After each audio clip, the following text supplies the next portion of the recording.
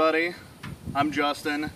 My friend Caitlin Knoll nominated me for the ALS Ice Bucket Challenge, so obviously I've got to go all out and go ahead and do that. I got my bucket here from one of my emergency supply kits. I got a big old bag of ice and filled this thing up with water.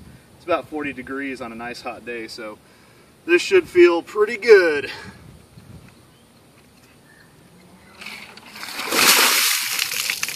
Whew. All right.